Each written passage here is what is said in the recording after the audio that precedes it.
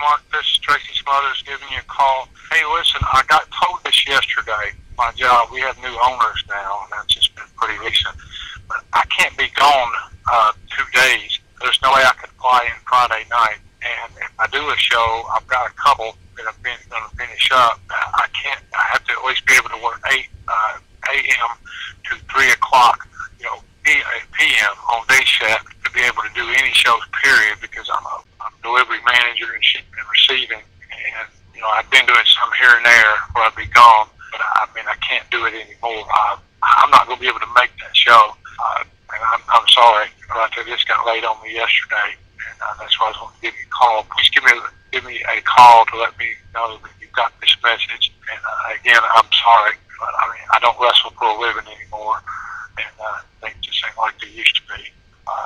Things like that. But again, I'm sorry. I just want to let you know that I won't be able to do that show April 26th.